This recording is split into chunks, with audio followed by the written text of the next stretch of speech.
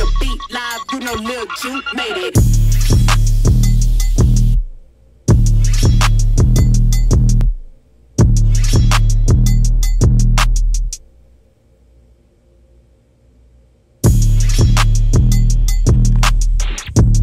Just a reminder, I am not a professional.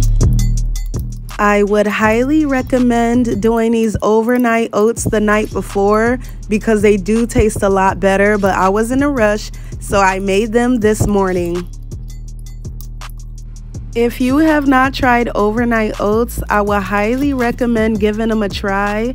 They are dang, I cannot talk. They are very filling, and I love to add these to my diet. I always, you know, substitute my overnight oats for one meal a day. The reason why I do love these is because they are totally like changeable. Every day I always add something new or something different. Sometimes I use strawberries, blueberries. It just depends on what I have at home.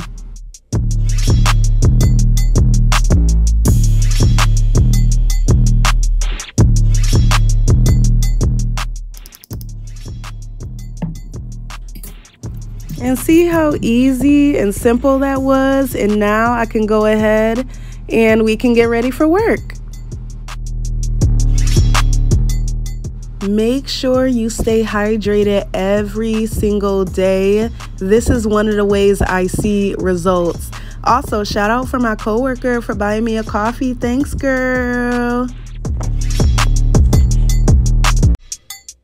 And just because you have a 9-to-5, that does not mean you cannot be healthy. I know a lot of people say, oh, I work, I have kids, but if you really want it and you really want to see these results, you will find ways to stay on top of it.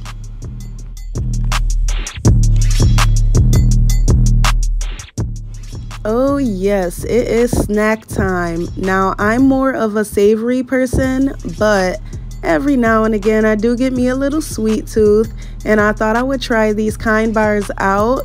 The ingredients didn't seem that good to me, but I thought I'd give it a try.